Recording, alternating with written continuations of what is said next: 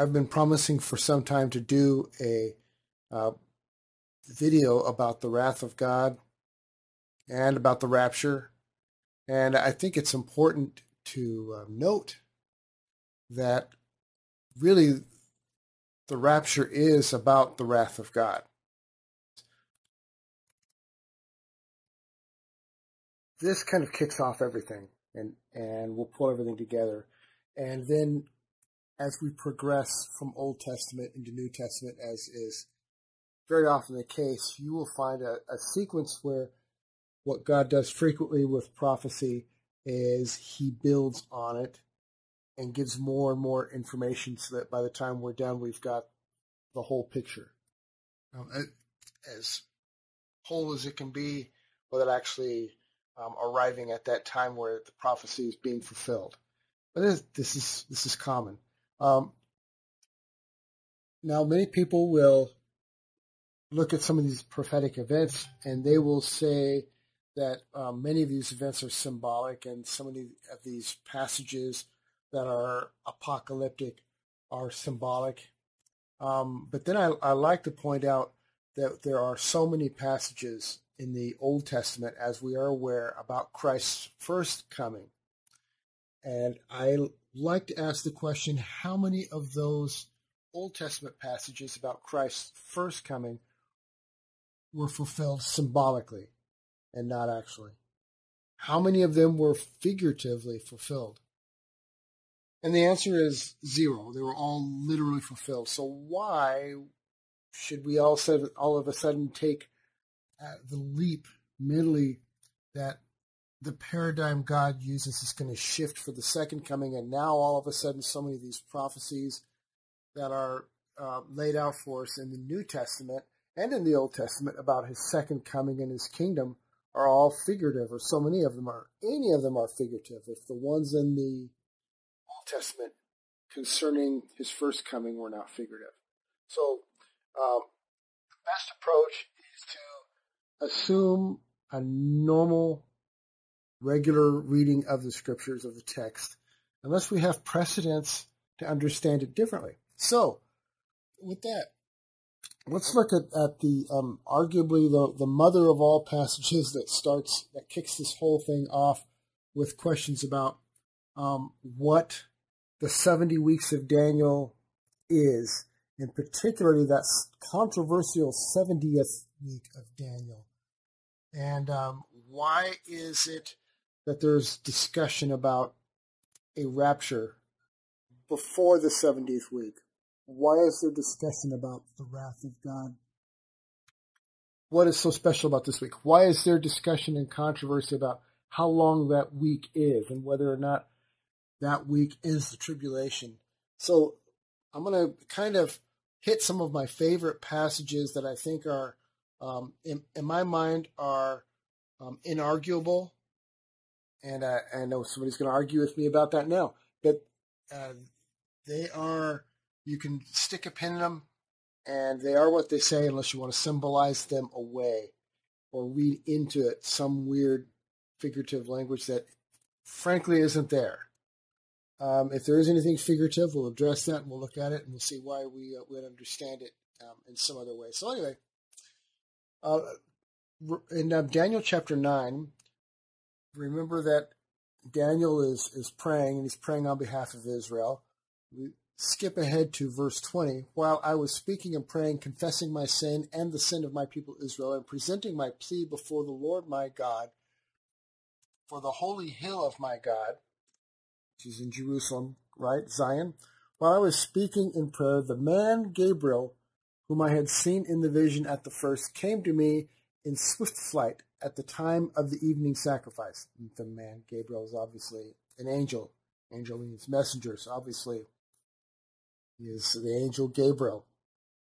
He made me understand, speaking with me, saying, "Oh, Daniel, I've now come out to give you insight and understanding.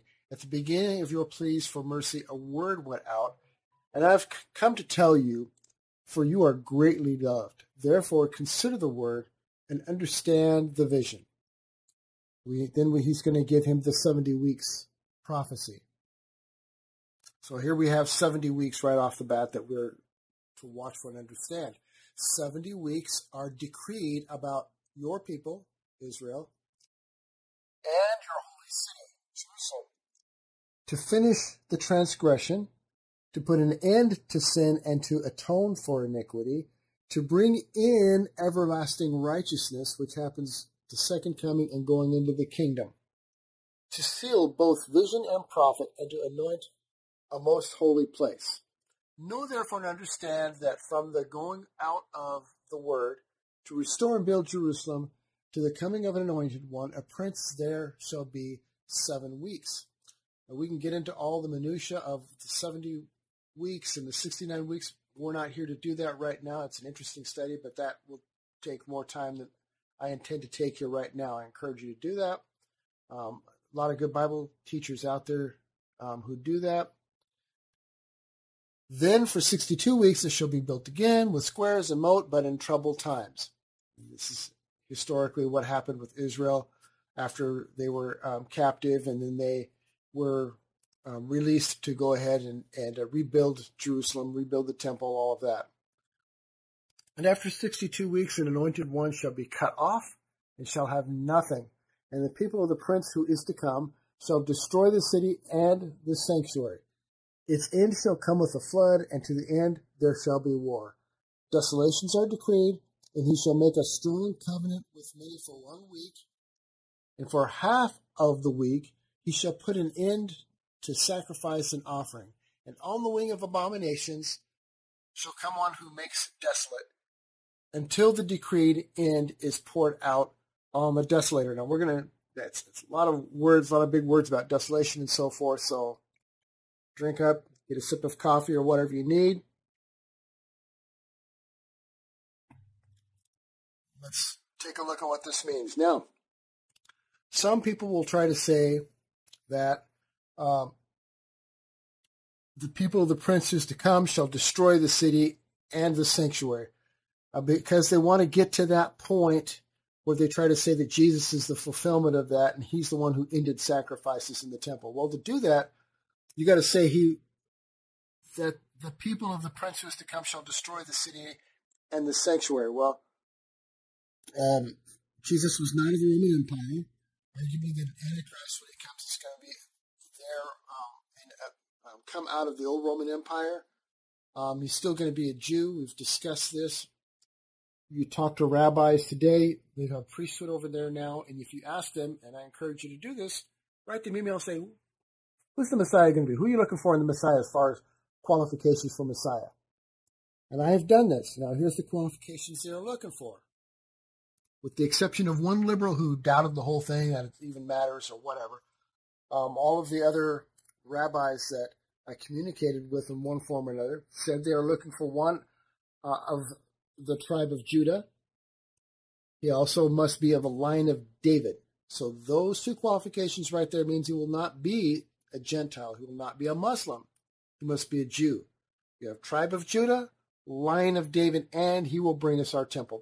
These are the three things they all agreed to without a skip, any one of them, without exception. All right, so he comes out of that area. He's also known as the Assyrian, not to be confused with Syrian. That's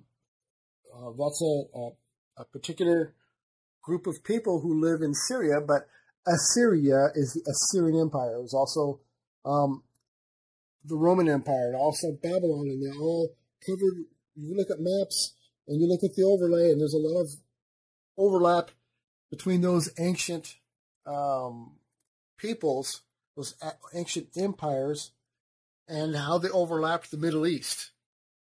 So whoever this is going to come out of something that is of the old Assyrian region, empire, also the Roman Empire, and he's going to be a Jew. So desolations are decreed, and he shall make a strong covenant with many for 1 week. Some people will somehow try to say that that was Jesus, but it's not, whatever. Jesus didn't make those arguments are dead end for so many reasons.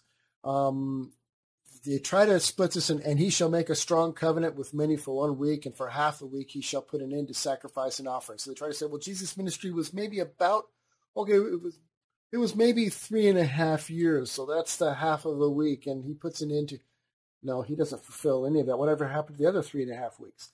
So they want to mock, a lot of times they want to mock breaking up that 70th week of Daniel that we're talking about here and throwing it into the future.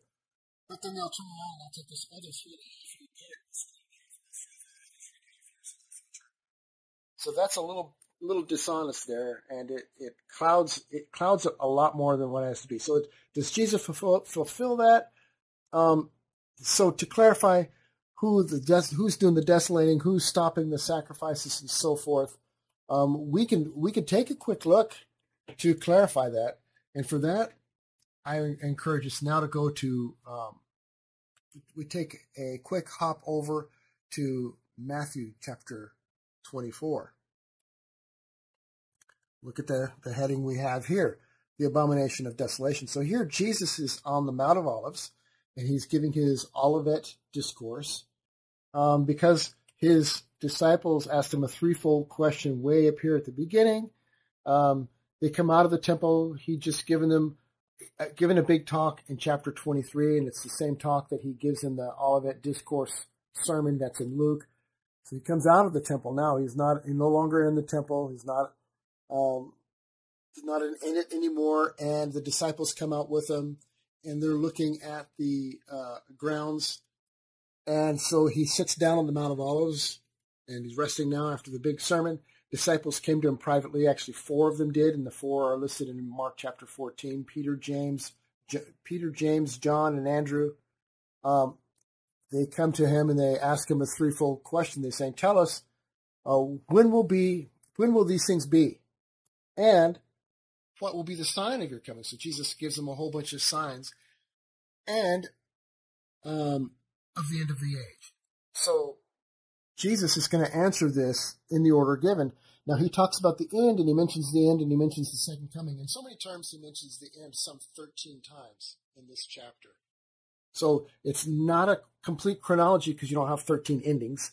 So he gives a little bit, and then he backs up, and he clarifies because there are multiple events going on at the same time. And to answer this threefold question, this is the way he chooses to do it. So now, flash forward here. I've got a series of videos that you can look at down below on Matthew 24, the Olivet Discourse. Take a look at those. I still need to get into Matthew 25, which continues the Olivet Discourse. So I will get to that, Lord willing. Look at verse 15, though. Matthew chapter 24. So when you see the abomination of desolation spoken of by the prophet Daniel standing in the holy place, let the reader understand. Then let those who are in Judea flee to the mountains. That doesn't sound like Jesus is talking about himself, does it? So he's talking about the abomination of desolation. Jesus isn't calling himself an abomination that makes desolate either. So we can't go into Daniel 9:27 and try to say that this is all talking about Jesus. Some people will try to say this is about Nero or one leader or emperor or another, or one Caesar or another. But none of them fulfilled this. On the contrary, it said it's standing in the holy place and desecrating the temple. The army came in and burned it down. They didn't go inside of there because it was burning. They destroyed it. And so he's saying when that was a near fulfillment, it was destruction of the temple, as was prophesied in the Old Testament. These things must happen, where the Lord says, as judgment on you, you've killed the prophets, and I'm going to scatter you to all the countries. I'm going to scatter you into the nations. Well, this is what happened in 70 AD. The rest of the passages we discuss in the Matthew series that's attached below explains why that was not about all of it, about 70 AD, and the reason why. But let's take a look at this. He's telling them you have to flee. You've got to go. Don't even return for your cloak. Hit the road. So we'll get into when this was, or when this is supposed to happen, when the fulfillment of this is written down, okay? Verse 20, look at this, pray your flight may not be in the winter or on the Sabbath, for then shall be great tribulation. So Jesus is tying this with the abomination that makes desolation, makes desolate him standing in the holy place. He's tying it to this time that's called great tribulation. Okay, now when is that? Was that 70 AD? And this here explains why it couldn't have been 70 AD and how it's a particular place and time that we have not seen yet. And how do we know? He says, for then, verse 21, there will be great tribulation, such as has not been from the beginning of the world until now. No, and never will be. Not 70 AD, because both world wars were much worse and massive and destructive in scope, including to the Jews and Jerusalem, than 70 AD was. So we've had 70 AD, we've had both world wars, and this is supposed to be the worst time ever. So both world wars so far are the worst time ever. So we're waiting for something still bigger and worse. Okay, so this is future. I know people's hair want to go on fire and so forth, and those in the millennial camp and in the Reformed camp, which I'm in the Reformed camp, but I'm also dispensational. But this is something that's future. And it says in here too, it's so bad if those days had not been cut short, then no human being would be saved. But for the elect's sake, those days will be cut short. No, he's not going to shorten the days from 24 hours to 20 hours to 18 hours to do something weird. Those days are going to be cut short by his coming. So we're on the path to destruction. Things are about ready to go. Nuclear Armageddon's happening, and he steps down from heaven. So those days are cut short. Otherwise, there'd be no mortals left on earth at all, and everybody would be toast. Quite literally, really, when you get into the bowl judgments toward the end of the book of Revelation. So now we had Gabriel tell Daniel about a unique mid-marker, and Jesus just now codified that. So he's saying, so when you see this time, so obviously Jesus is in it, and he adds to it and says that, well, no, not only that, but it's going to be bad because we have this abomination of desolation standing in the holy place in the middle of the week. And the middle of the week was also described in Daniel 9:27, and Jesus also just described it here and said it's going to be just as described from Gabriel to Daniel. So he confirms this. Let's also, I'm going to take this away here a second. 2 Thessalonians chapter 2. Now, we're going to get into 1 Thessalonians chapter 1 briefly, chapter 4 and 5, and look at some things. But I'm going to try to show you this particular week of years. So Gabriel comes to Daniel and says, I have this time frame that I'm going to tell you about that really is the whole future about your people and the city of your people and so forth. And it's going to go from one end to the other, and here's the whole thing, and it's in 70 weeks. And here's a segment of time here, and they're weeks of years. A week, and I can't stress this enough, so I don't stress it too much. In my opinion, I might overstress it, but a week is kind of like the term dozen. And we in the Western world, Western culture, we know dozen means 12. So it's a grouping of 12. So a week is a grouping of 7. Obviously, we're talking years. I don't think anybody would dispute and think that it means actual weeks. It's groupings of 7, but it's groupings of weeks of years. So when you take these times, these 70 weeks of Daniel, and you split them up and you get all the way to the 69th week, you've got Jesus actually coming in and entering into, the mathematics works out where he comes into Jerusalem. And you also have him being cut off, which is also language that's in Daniel chapter 9. I'm going to say again, you should study that, but You have language where he is cut off. Cut off is a term. It's a Hebraism that means killed. And when somebody is cut off, they're killed. So he's cut off. And then that 70th week does not happen. You have a near fulfillment. It's partial fulfillment, looks like. Kind of like, because you got the destruction of the temple and all of that, but all of a sudden it's not it. And this happens in prophecy very often. As I like to point out, it happened in with Gabriel again when he spoke to Mary, and he told her about the child she was carrying and what he's going to do and how he's going to save people, and he's going to sit on the throne of David and rule with a rod of iron, that kind of thing. And, he's going to have his kingdom. Well, that didn't all happen then.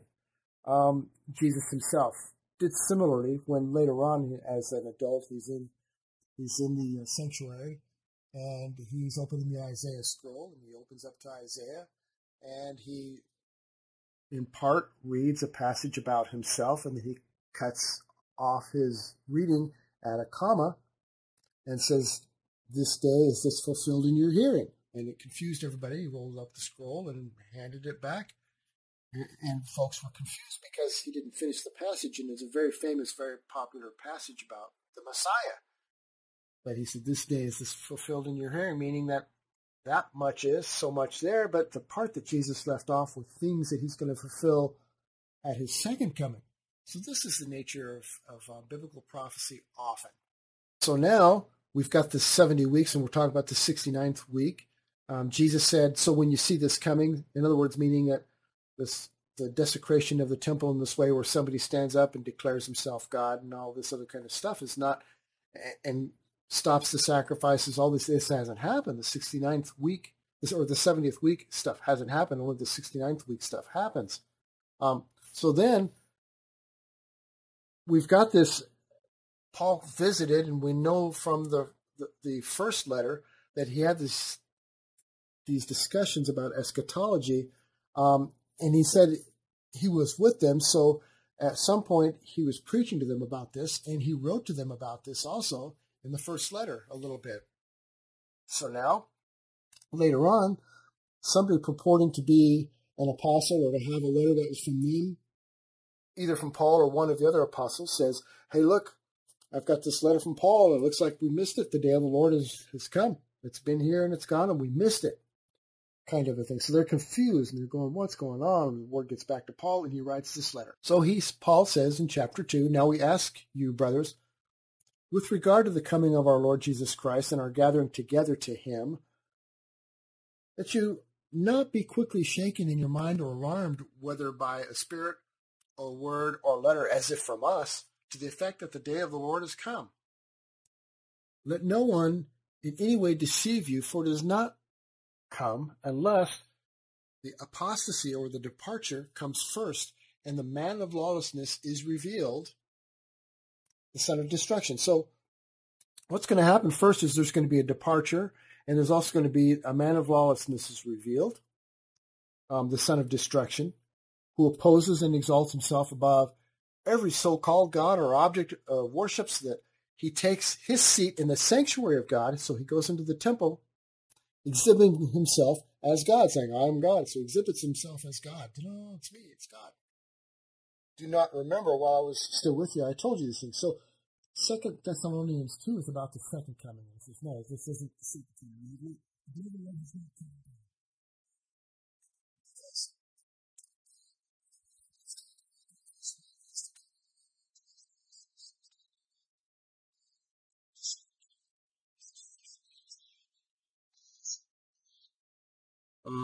What does he say? He says there's got to be a departure first, or apostasia. It comes first, and then the man of lawlessness is revealed, and that's in the middle of the tribulation, the son of destruction who opposes, or he's revealed even at the beginning. Really he is, but they don't know he's the man of lawlessness yet, and he hasn't gone into the temple yet, so he's revealed, son of destruction, when he sits in the temple and declares himself as God. So that's all that stuff's got to happen first.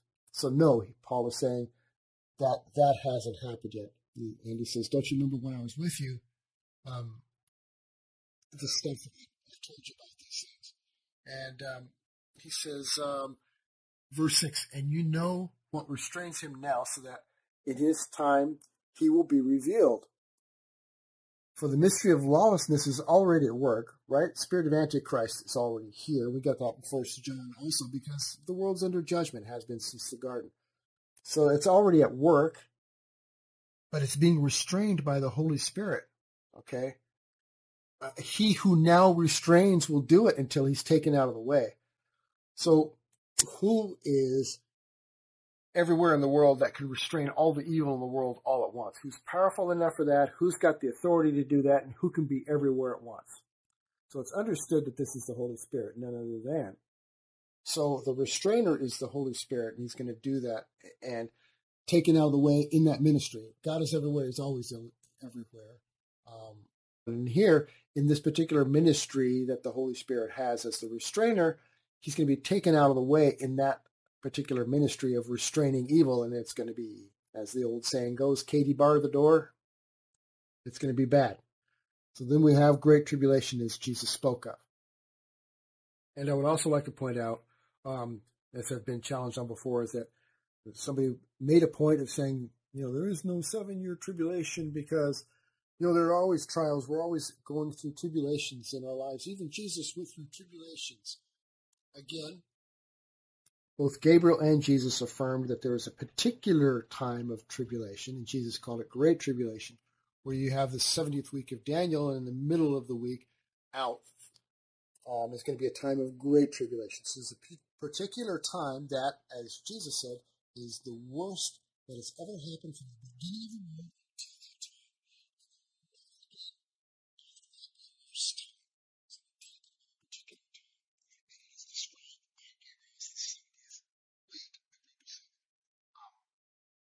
In Daniel 9:27. So Jesus confirms the events of Daniel 9:27 by mentioning, spoken of by Daniel in the Great Tribulation. Paul then confirms those events and talks about this man of sin, man of lawlessness, who sits in the holy place and declares himself as God. Now, we will see where these events actually are lived out. In Revelation chapter 13, and I saw a beast coming out of the sea with 10 horns and 7 heads, and 10 diadems or crowns on its horns, and blasphemous names on its heads. We also see this imagery in the previous chapter, chapter 12, and we understand that this is the Antichrist now possessed by Satan, because Satan in chapter 12 got kicked out of heaven by Daniel. Been war in heaven going on all this time, and now finally Satan and his demons are cast to the earth. No more access to the throne to accuse the saints, as is the language that is given to us in the passage. And so he's angry. He knows his time's short, so he goes off after the woman, being Israel. As chapter 12 gives us the imagery that is given regarding Joseph and his dream that he gave to his father and his brothers that angered them. But it's the same imagery as the dream that Joseph had in Genesis. The woman is Israel. So the angel or the beast rising out of the sea, the best language to understand this is a Hebraism that is used often, is sea is a large number of people out of the sea of people. Did he literally come out of the ocean? There's also the possibility that you could say, too, from the perspective, the Bible is written from man's perspective most times, and in our language and language written to us and language that we could understand. And we understand that there's a horizon and that he might appear to come out of the sea, out in the west and come up and look, where did he come from? But I doubt that. I think that's an interesting way to look at it. That's another perspective to say he literally came out of the sea. But he's using symbolic language here that we understand from the previous chapter because we were told who the dragon is when he was also called the serpent. We were told in the previous chapter that he's Satan, and we see what he does. We're told in chapter 11 that he went after he comes out of the sea, or the massive, I think, that large population. He comes out of that number. He's the Assyrian, comes out of that tribe. He's comes out of the old Roman Empire, and he's also a Jew. So out of the Middle East, he comes out of the numbers of people. He came out of nowhere. We know this because he starts off also, and we see in Daniel as a little horn, and then he consumes a couple of horns. The next thing you know, he's this. He's now the big horn. And so where does this guy come from? So he comes out of nowhere. So he comes out of the sea. And this language, the beast that I saw was like a leopard, its feet were like a bear's, its mouth was like a lion's. So the dragon gave his power. So like, when we see the term like, that is an indicator, or as, it's an indicator that it's figurative language.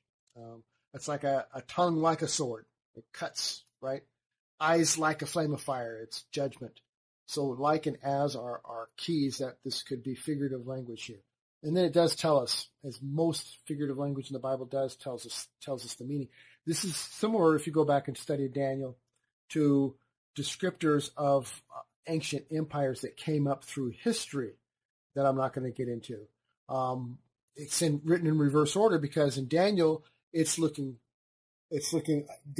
forward to this time here in Revelation, so it's in a different order, and it covers the empires through Israel's history in that order. Here, John is these empires are being looked at in reverse order, like back in time in history.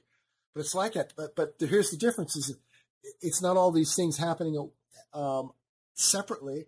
This one beast is like all those by himself. The Antichrist, this leader that is possessed by Satan, is like all those guys. But all unto himself. So that's how powerful he is. One of its heads seemed to have a mortal wound, but its wound was healed, and the whole earth marveled as they followed the beast, and they worshipped the dragon, again, the Antichrist, possessed by Satan, for he had given his authority to the beast. So the dragon, Satan, gives his authority to the beast. He's got possessed the Antichrist, so he's got his authority. And they worship the beast, saying, who's like the beast? Who can fight against it? Again, he's like all of those old empires in the past, lumped together into one.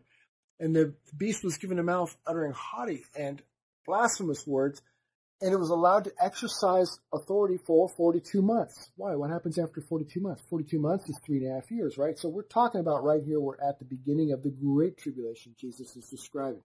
So he's allowed to exercise authority for 42 months, with the final 3.5 years. It opened its mouth to utter blasphemies against God, blaspheming his name and his dwelling. So this is talking about in the holy place. And all these events from Daniel 9:27, and Jesus is saying in Matthew 24, watch out for this, because when you see this, and to those who dwell in heaven. So he's uttering against God, his temple, and also all of us, because we're dwelling in heaven now at this point. Because we are not here. The church, the bride of Christ, we are not here. But he's also probably uttering against all the Old Testament saints who went before, all the people of God. He's blaspheming and uttering against everybody. Also, it was allowed to make war. It's interesting that it's called here an it. And it is. The beast is an it because it's a human, but it's indwelt by Satan himself. So it's an it. So he's going to make war on the saints and to conquer them. So he's given permission to conquer the saints at that time. What is the church going to be there? The gates of hell, Jesus said, will not prevail against my church. So here, the Antichrist, possessed by Satan, is allowed to prevail against these saints, the tribulation saints. So this is not us. We are not there. He is allowed to prevail here. So the rapture has to happen before this. Stick with me here, and I'll show you more. And authority was given it over every tribe and people and language and nation. So the whole world, so this is a global system. And all who dwell on the earth will worship it. All who dwell on the earth will worship it. Everyone who's And there's a qualifier. Everyone whose name is not written before the foundation of the world in the book of life and of the Lamb who was slain. If anyone has an ear, let him hear. So everybody but those whose name is written before the foundation of the world. So whose names are written before the foundation of the world? Well, we could take a quick look here. Let's pause here and I'll show it to you, and you can fight amongst yourselves. People hate this and you chafe with it, but it's in the Bible. I have flipped to Ephesians chapter 1. I'm batting all this into your court to do research, be the Berean. Don't just take my word for it or whatever. So Ephesians chapter 1, this is written by Paul. Paul, an apostle of Jesus Christ, by the will of God, to the saints who are in Ephesus and are faithful in Christ Jesus. Grace to you and peace from God our Father and the Lord Jesus Christ. Blessed be the God and Father of our Lord Jesus Christ, who has blessed us in Christ with every spiritual blessing in the heavenly places. Amen. Even as he chose us in him before the foundation of the world, that we should be holy and blameless before him. In love, he predestined us for adoption to himself as sons through Jesus Christ, according to the purpose of his will. Not your will, not my will, according to the purpose of his will. He chose us to the praise of his glorious grace with which he has blessed us in the beloved. Now, I've already offended the Reformed camp, and now I've already offended many evangelicals in the free grace or in the Armenian camps. But I'm just giving you scripture. You guys figure it out, work it out on your own with prayer, okay? So in Revelation chapter 13, so this beast is allowed to make war and to prevail over everyone who dwells on the earth, and everyone's going to worship it, whose name has not been written before the foundation of the world in the book of life of the Lamb who is slain. If anyone has an ear, let him hear. If anyone is to be taken captive, in verse 10, to captivity he goes. If anyone is to be slain by the sword, with the sword must he be slain. Here's a call for endurance and faith of the saints, the tribulation saints. Then, okay, now here's where we're going to clarify again the abomination of desolation. Then I saw another beast rising out of the earth. It had two horns like a lamb, and it spoke like a dragon. So it's a demon-possessed, probably chief demons in that one, because we know Satan himself is in the first beast. This is the second beast. It exercises, all authority of the first beast in its presence.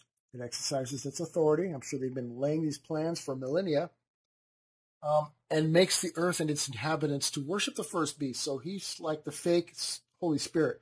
Just as the Holy Spirit points to Christ and says, everybody worship the Holy Spirit, and he glorifies him. This is like the fake Holy Spirit, and it's the false prophet, okay? So he makes everybody worship the first beast whose mortal wound was healed. So this clarifies that there was a mortal wound and it was healed. It performs great signs, even making fire come down from heaven to earth in front of people. I'm sure this is by permission from God, because God is the one who sends the strong delusion, and God is the one who gives permission for this delusion to happen. This is judgment on earth. This is God's wrath on earth and part of his wrath. And by the signs that it is allowed to work in the presence of the beast, it deceives those who dwell on the earth.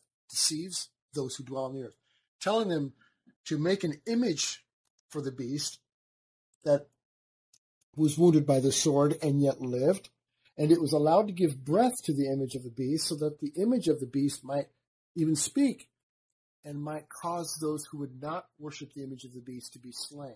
So that's what happens to those who are the called, and those who are predestined, those who are chosen before the foundation of the world.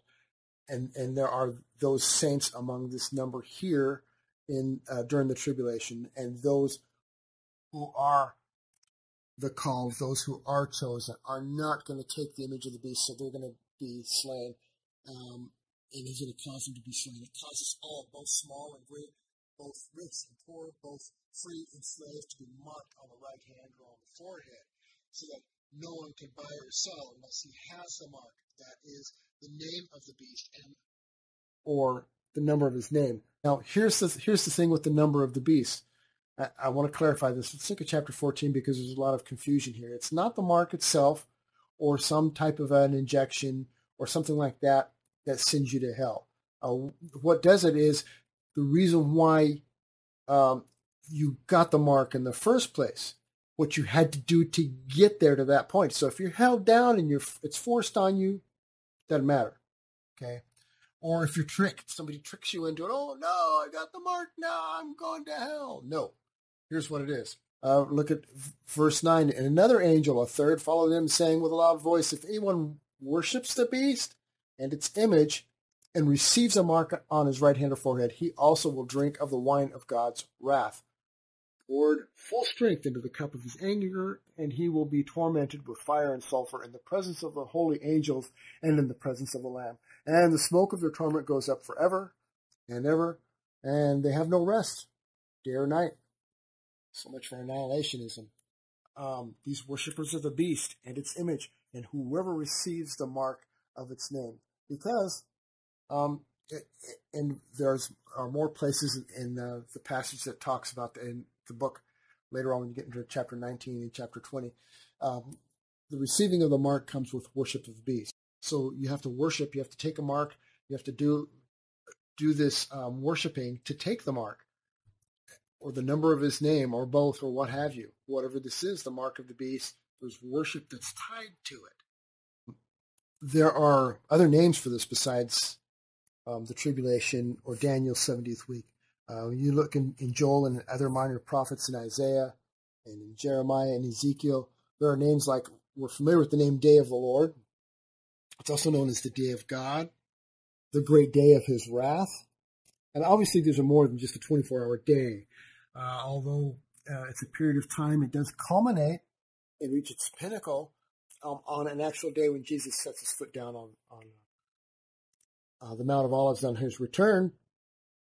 But even then, we really can't say it's on that particular day, because at some point it's got to be the sheep and the goats judgment. We don't know that it's that day or if it's a week later or what it is, but everybody is rounded up, the elect and the lost, and into the valley of decision.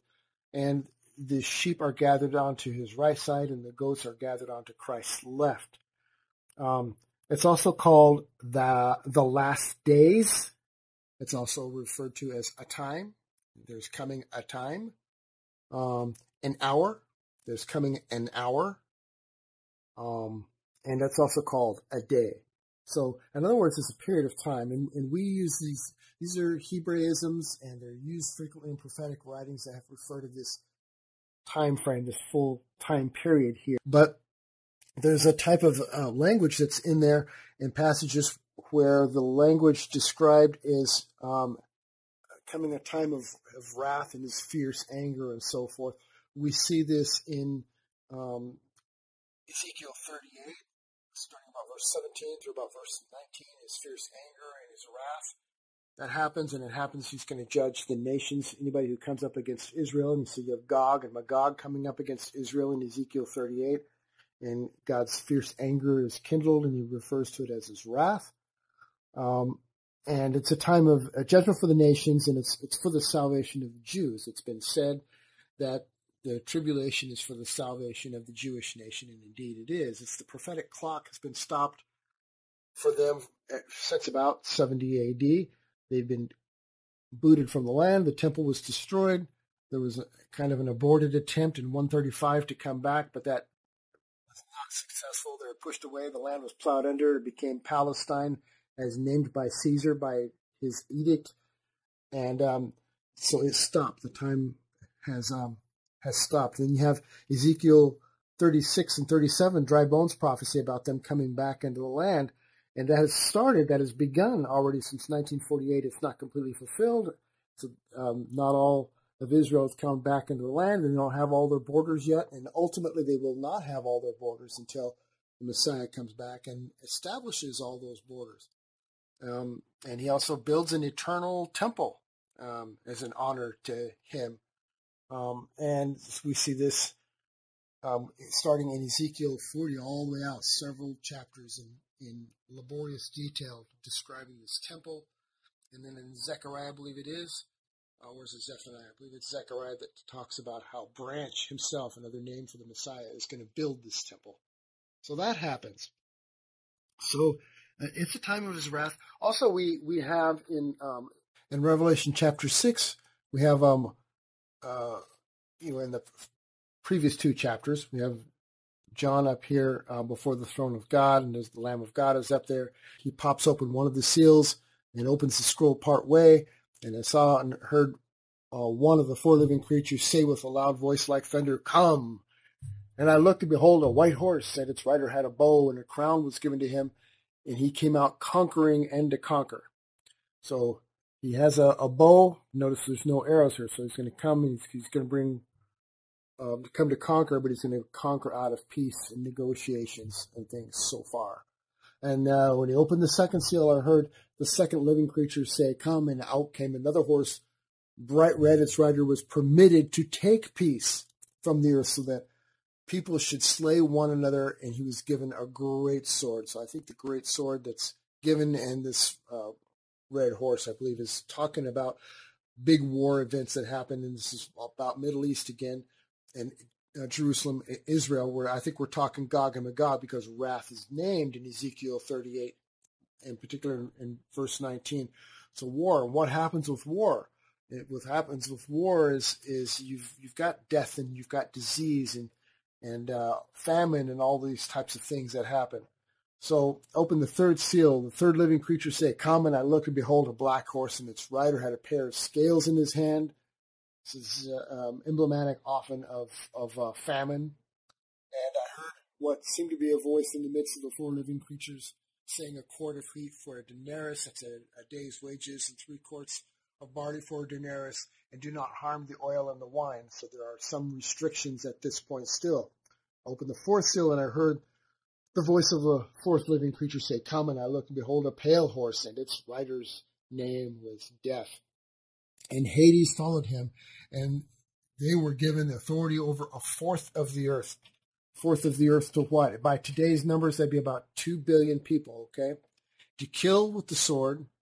So it's creatures, us, that we can be killed with the sword, and with famine and with pestilence. Notice pestilence and famine do not kill plants, and this isn't destruction of countries and continents and so forth. It's people. It's given in terms of people here. And by wild beasts of the earth. So it's not the beasts of the earth either, although I'm sure many will die, but the wild beasts of the earth will be attacking people. Okay.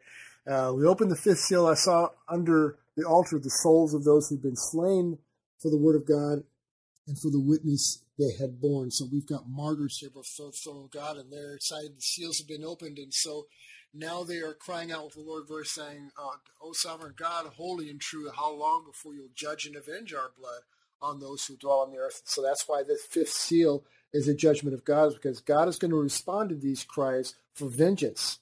And he spends the whole rest of the tribulation week doing exactly that. Then they were each given a white robe and told to rest a little longer.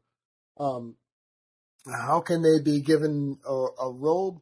That could be because these people are the ones who, when we are raptured, what happens? The dead in Christ rise first, and this includes the martyrs.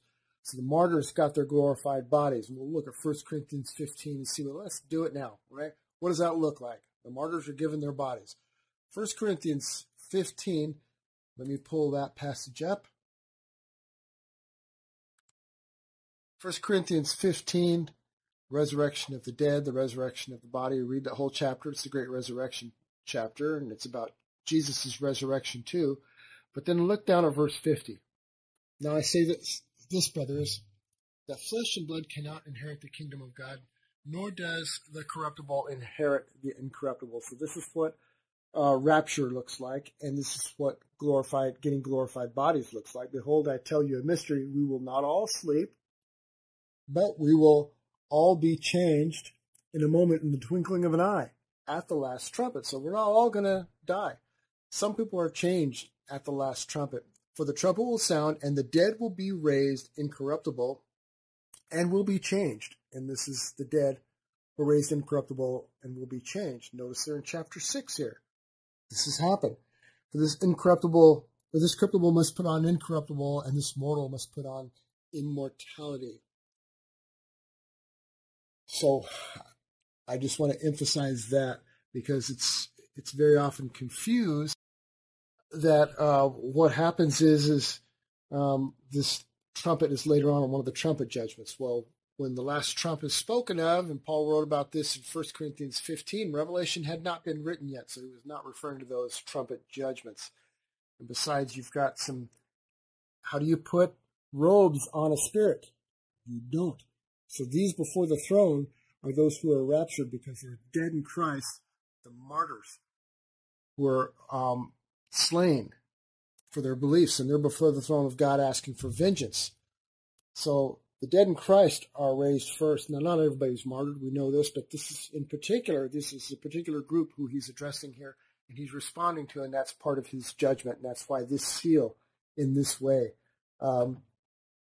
So they were each given a white robe and told to rest a little longer until the number of their fellow servants and their brothers should be complete, who were to be killed as they themselves had been. Oh, so when you opened the sixth seal, I looked and behold, there was a great earthquake. This is described in Ezekiel 38.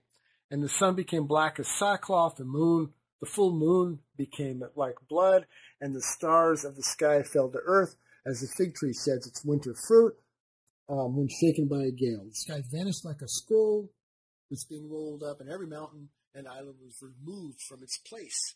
Now, these are all a bunch of events, and the moon would look like black or red, and the sun would look black and shadowy and so forth. You've got all the great earthquake and all the dust being kicked up, and you also have brimstone coming down and so forth from the heavens. You have all that in Ezekiel 38.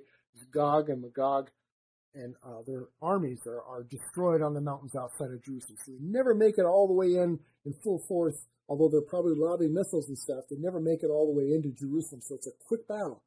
Because they're still in the mountains outside, and we're told in Ezekiel 38 and Ezekiel 39, Gog, whatever world leader that is, and some people say Putin, okay, he'll be Putin-like, I'm sure, Putin-esque, he will be killed on the outside of Jerusalem, up in the mountains outside of Jerusalem.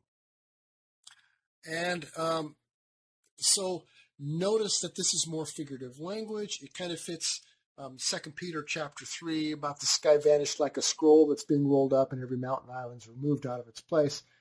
It's not understood to be literal, the sky being rolled up, or how long will people be alive after this? And the book of Revelation would be done at this point. But no, it's a figurative language. It's going to be, and atomic bombs go off and things and happen, and you get the mushroom clouds and all of this. So this John is describing what he's seeing here and how this comes down. Okay.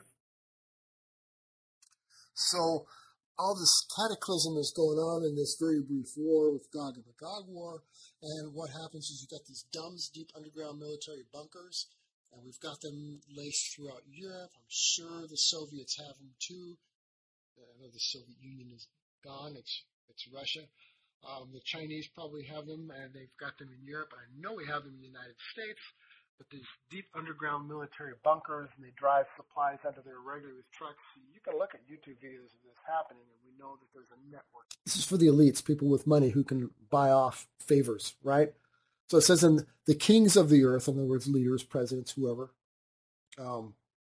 tyrants, and the great ones, and the generals, and the rich and powerful, verse 15, and everyone, slave and free. So they brought some slaves, some of their servants with them, because they don't want to have to shine their own shoes if it's the end of the world. So they bring slaves and free. They hid themselves in the caves and among the rocks of the mountains. People are hiding all over the place, but also in the DUMBs. And people are hiding all over the place, calling to the mountains and the rocks, fall on us and hide us from the face of him who is seated on the throne. So they know what's going on. And this is the wrath of God type of stuff. It's Armageddon. Not quite Armageddon, but it is the apocalypse. Yes, the apocalypsis. It is the revealing, the revelation of Jesus Christ. It is that. Hide us from the face of him who is seated on the throne and from the wrath of the Lamb. Notice it's the wrath. For the great day of their wrath has come, and who can stand? So it is the wrath of the Lamb, and they understand it's that. And John here in Revelation chapter 6 confirms that it's wrath. So it's wrath from the very beginning, from the four horsemen, the opening of the seals, all the way through chapter 19, wrath, wrath, wrath. You have the seal judgments, then you've got the trumpet judgments, and then you've got the bowl judgments, and intermixed in between, you've got three woes that are going on. So it's wrath, wrath, wrath throughout the entire book of Revelation. Now, about that wrath stuff, we'll take a look. Revelation chapter 3. People hate when I share this because you can't really back out of it. So the Church of Philadelphia, the seven churches, if you don't know, they are laid out in kind of a historical order. There were seven actual churches at the time, but these also depict the overall church as a whole, the universal church through various phases in history. And here we have the faithful church, and the faithful church is the final faithful church, because after that you got the Laodicean church, and we've got both going on right now at the same time. You've got the lukewarm church going on at the same time you've got the faithful church. But for those who are faithful, the believers, the hot, not the cold, verse 8 of Revelation chapter 3, I know your works. Behold, I have set before you an open door which no one is able to shut. Much like Revelation chapter 4:1. I'll just put it at that way. I've set before you an open door which no one is able to shut. I know that you have but little power, and yet you have kept my word and have not denied my name. Now, some people will try to say, no, this applies. There was a church of Philadelphia, so this stuff applies to them. Okay, well, great. When we get in and read this, you tell me when these events happened to the historic church in of Philadelphia in Turkey back in the day, any century, I don't care. And then please below reference me the history that tells when these events happened, because no. And we'll see why. Behold, I will make those of the synagogue of Satan who say they are Jews and are not. Kind of like many of the sacred name and many of, not all, but many of the Hebrew roots people. Oh, but they are legalists, okay, trying to consign us to the law again and tell us if you don't pronounce the name of Jesus or Yeshua or Yahashua or whatever correctly, we're going to hell. Or I guess if we're not circumcised, we're not keeping the Sabbath. If we're not keeping the Sabbath, we're going to hell. In other words, legalists, they're imposing the law against Judaizers. Okay, I will make those of the synagogue of Satan who say they are Jews and are not, but lie. Behold, I will make them come and bow down before your feet, and they will learn that I have loved you, because you've kept my word. You've kept his word about patient endurance. Let's look at this. I will keep you from the hour of trial. I will keep you. How's he going to do that? I will keep you from the hour of trial. Which hour of trial? Jesus, because this is his words. If I turn on red letter edition right now, this will show as red. Hour of trial that is coming on the whole world. So which hour of trial is coming on the whole world? You remember what Jesus said in Matthew 24, right? And it's coming on the whole world, okay? And it's this 70th week, this tribulation week. I will keep you from it.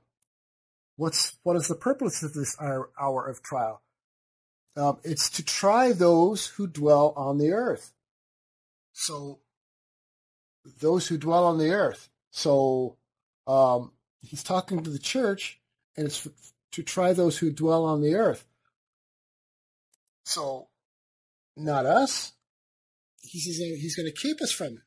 So, because you've kept my word about patient endurance, I will keep you from the hour of trial that is coming on the whole world, to try those who dwell on the earth. So where are we? We're not dwelling on the earth, because it's to try those who dwell on the earth. Do we dwell on the earth now? Well, yeah, we dwell on the earth. But what about the trial that's coming on the whole world? How's it going to do this?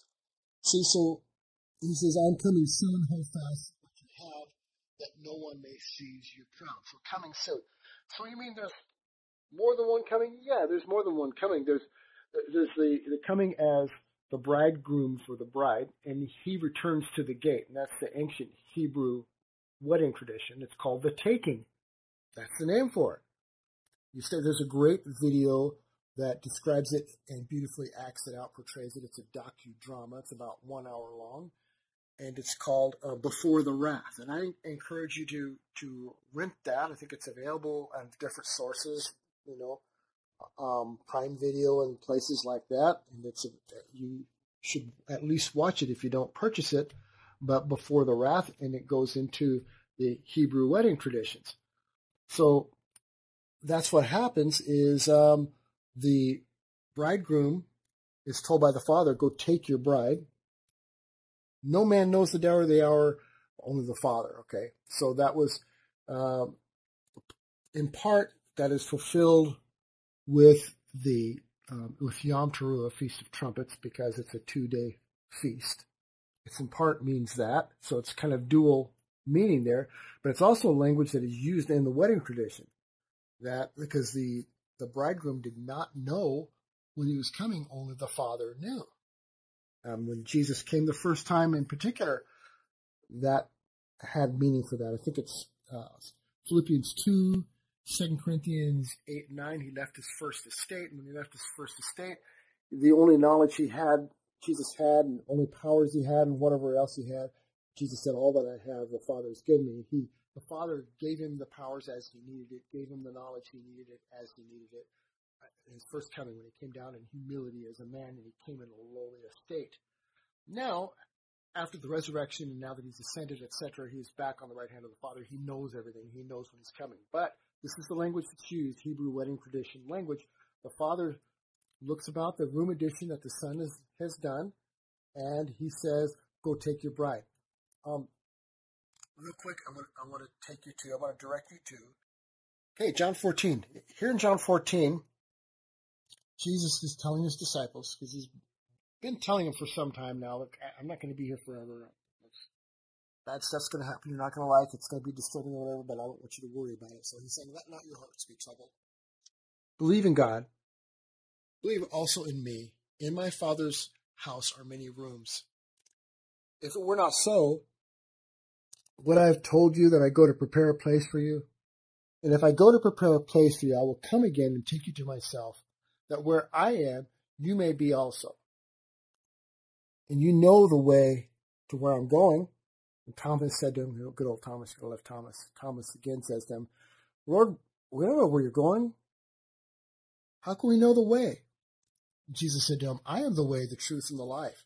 No one comes to the Father except through me.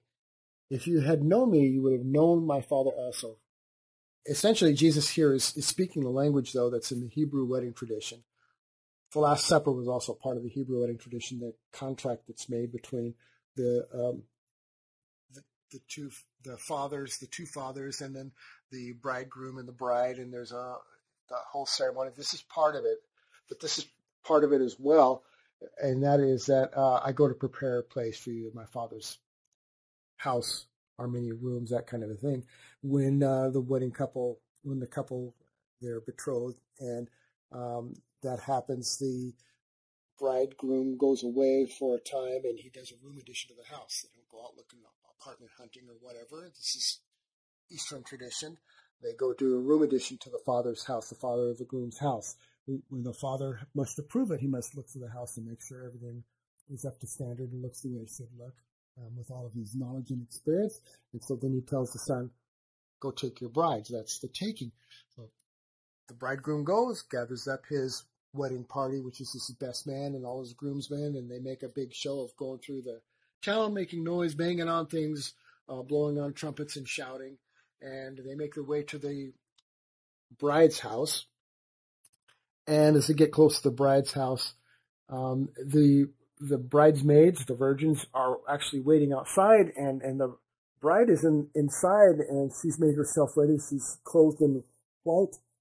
She's pure, ready to go. She's got her wedding dress sitting out, and she's got her bags packed. She might be sleeping, who knows, whatever's going on. She's ready. She knows it's been about a year. That's the tradition. So they know any day now it could happen, and they just got to be ready. They got to be ready. It's any day now. They know the season. They don't know the day or the hour, but they know the season. And it sure looks like the season, feels like the season, and they've been whisperings in town and so forth going on, and they kind of think, hey, there's some activity going on over here. I'm thinking it might be close or whatever. So they know, and the bridesmaids are there. They've got their lamps, they've got the oil, and they're ready to light them to join the two parties. Now what happens is the bridegroom comes. He does not come all the way. Just like the rapture, he comes in the clouds. Jesus comes in the clouds. We will see in 1 Thessalonians chapter 4. He comes part way. He comes as far as the gate, stops there. She goes out to meet him. He comes for her. She goes to meet him at the gate. And then the two parties merge. They go to the Father's house. The doors are shut. In this case, the virgins represent Israel. Some are saved, some are not. There is always a remnant. So some are saved. The ones who have the oil in their lamps. The ones who don't have the oil represents the Holy Spirit. They're not saved. So they go and they figure out that, oh no, I've missed it. Many repent. You've got the 144,000, for instance. Many repent and they go, but the door's closed. It's like, I don't have any way to get up there now. So they're locked out. The Father's doors are locked for 7 days, not 3.5 days. 7 days of celebration, 7 days of feasting. That's the tradition. Not 3.5 days, not 1 day, not 2 days, 7 days of celebration in the Father's house. The doors remain locked, no one in or out. That's the way it is. Same thing here. Does that week sound familiar now? I think the Lord set this up divinely in the past, and the traditions and so forth carry forth, all to paint this picture that we've got here.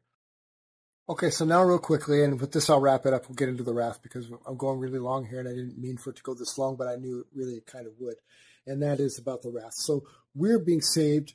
We're being rescued from Revelation 3:10, from the trouble that's coming upon the earth. Just like if you go to trial for something, you can't, and whether you're declared innocent or guilty, you can't be tried for that again. Jesus bore our wrath on the cross. We're not going to bear wrath upon the earth. Thankfully, there will be saints during the tribulation who will repent after the fact, like the 5 foolish virgins, some of those, not everyone obviously, but there'll be some who are saved after the fact. Yes, wrath will be falling on the earth as they repent, but not directed specifically at them, even if they are called and are among the elect. So thankfully, there will be those who are saved. But let's take a look here. This is speaking specifically to the church. This is Revelation 3 and also Revelation chapter 2 are written to church. 1 Thessalonians is written to the church at Thessalonica. So here at this church, take a look at what's written in chapter 1. I want to show you something real quick. Okay. Let's look at verse 10. No, let's look at verse 9. Let's begin at verse 9 of chapter 1. For they themselves declare concerning us what manner of entry we had to you, and how you turned to God from idols to serve the living and true God. So these are believers he's talking to here at this church. And to wait for his Son from heaven, whom he raised from the dead, even Jesus, who what? Delivers us from the wrath to come. He's not going to get you through it. Not going to have your back. Not going to help you survive it. Delivers us from the wrath to come. And the very specific language we have in Revelation 3:10 in the Greek is terio ek. And it means to be snatched or taken completely out of the way. Terio ek, removed completely from any danger whatsoever. That's what the term means. There's several terms that could have been used there in that language from the Greek, but instead it's terio ek, and it's the same kind of thing we have here. Now, let's look at verse 13 here to this church, okay? I don't want you to be ignorant, brother, concerning those who have fallen asleep. Now, this is referring to the dead, right? Those who've died. Lest you sorrow as others who have no hope. For if we believe that Jesus died and rose again, even so God will bring with him those who sleep in Jesus, okay? For this we say to you by the word of the Lord, that we who are alive and remain until the coming of the Lord will by no means precede those who have died. For the Lord himself will descend from heaven with a shout and the voice of an archangel and with the trumpet of God, and the dead in Christ will rise first. Then we who are alive and remain shall be caught up together with them in the clouds to meet the Lord in the air. And thus we shall always be with the Lord. Therefore comfort one another with these words. And people will say, no, that's second coming. But there's some particular language in here I want to look at. Is the second coming? Because he is coming. But it says we meet the Lord in the air. And that's that Hebrew language type of a thing. And with the trumpet of God, we don't really see. There are no trumpets in Revelation 19 at the second coming. No trumpets. Just shouting from the angels, but there's no trumpets. For this we say to you by the word of the Lord, in other words, Paul's heard from God, that we who are alive and remain until the coming of the Lord will by no means precede those who are asleep or who have died before him, the dead in Christ. For the Lord himself will descend from heaven with a shout and the voice of an archangel. Apparently not all the angels like you have in Revelation 19. And with the trumpet of God. And there's no trumpet in Revelation 19. And the dead in Christ will rise first. Then we who are alive and remain shall be caught up. This caught up, in verse 17, Harpazo. We get the word rapture from that because in the Latin Bible, the Latin Vulgate, which is an old version, it was the word basically like rapture. And that's where we get the term. But it's harpazo. And that's where we get the term. We'll be caught up, snatched up quickly. Just like Revelation 3:10. Taken completely in the material together with them in the clouds to meet the Lord in the air. It's not, why didn't we wait down here for him to meet us and come down to earth? No, we meet him in the air, and so shall we always be with the Lord. If we're going through the tribulation, it's kind of weird because he says, in this, we'll always be with the Lord. And he's saying, therefore, comfort one another with these words. And comfort one another with these words. I thought, wrath is coming up upon the earth, and great trouble is coming upon the whole world, and all this stuff. And Jesus said back at the Olivet Discourse, he talked about, this great tribulation that's happening. Comfort one another with these words? Holy cow, are you insane, Paul? Chapter 5. But wait, there's more. Chapter 5. But, concerning the times and the seasons, brethren, you have no need that I should write to you. He visited them already and told them much, right? So they should know this stuff. So you have no need that I should write to you. For you yourselves know perfectly that the day of the Lord so comes as a thief in the night. Now, the thief comes to surprise those who aren't prepared. Jesus spoke of the thief in the night and talked about the days of Noah. Noah's not caught off guard like a thief in the night. He didn't know exactly when it was going to rain, but he kind of knew when the animals were let out of the ark, and the Lord said, Noah, go get on the ark, go sit out there. And so Noah waited a time. The Lord shut the door, and the rain began. So thief-like means those who are caught off guard, and that's at the beginning of the trouble. Noah was rescued, and those who were caught like a thief were at the beginning, before the rain, at the beginning of the flood, the judgment upon the earth. Not the end, like it's shutting the barn door after the horses are out or after the horses have drowned. Same thing here. Those who are caught off guard are going to find themselves in the middle of judgment, in the middle of wrath. So the Lord comes with his wrath, the day of the Lord. And comfort one another, for you yourselves know perfectly that the day of the Lord so comes as a thief in the night. For when they say peace and safety, then sudden destruction comes upon them, those guys, as labor pains upon a pregnant woman. And they shall not escape. Nobody will. Not you won't. They shall not escape. We have an escape. Revelation 3:10. It's coming upon the earth dwellers, because his trouble's coming upon the whole earth. But he's rescuing us, Revelation 3:10. But you, brethren, are not in darkness, so that this day, the day of the Lord, should overtake you as a thief. You are all sons of light and sons of the day. We're not of the night nor of the darkness. Therefore let us not sleep as others do, but let us watch and be sober. Just like the bride waiting for the bridegroom. Let's watch and be sober. 1 John 3. Who has this hope purifies himself. So purify yourself. For those who sleep, sleep at night. And those who get drunk are drunk at night.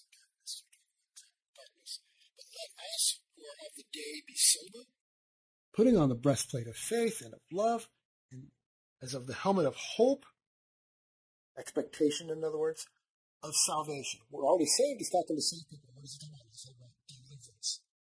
We have the hope or the expectation of deliverance. Hope means.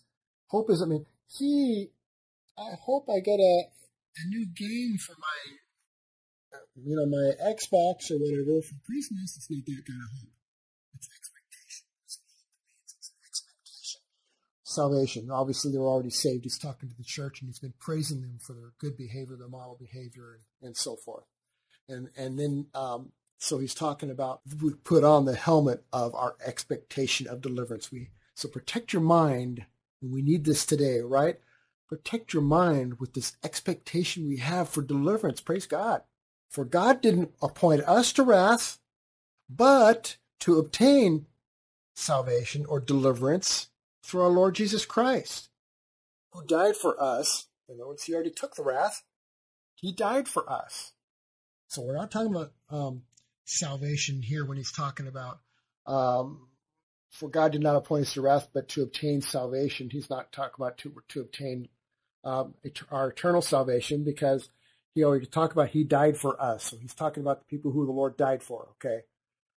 So, for God did not appoint us to wrath, but to obtain deliverance through our Lord Jesus Christ, who died for us, that whether we are awake or asleep, in other words, we're dead, we'll live together with him. Therefore, again, he says, comfort each other, build one another up, but edify one another, just as you're doing. Keep doing good stuff. Comfort one another. Comfort one another. Again, comfort one another. Again, it's absurd if we're supposed to go through it and we're supposed to get the wrath of God on ourselves. So we're not appointed to wrath. There's a us and them language in here. So with that, I'm going to back out now. I'm sorry it took so long, but I wanted to get it all lumped in there together. And I hope it's helpful. Hope you're blessed. Have that helmet of expectation of deliverance. Expectation of deliverance is what we have in Christ. And whether we die first or whether we're alive, we're going to go to be with him forever. Amen.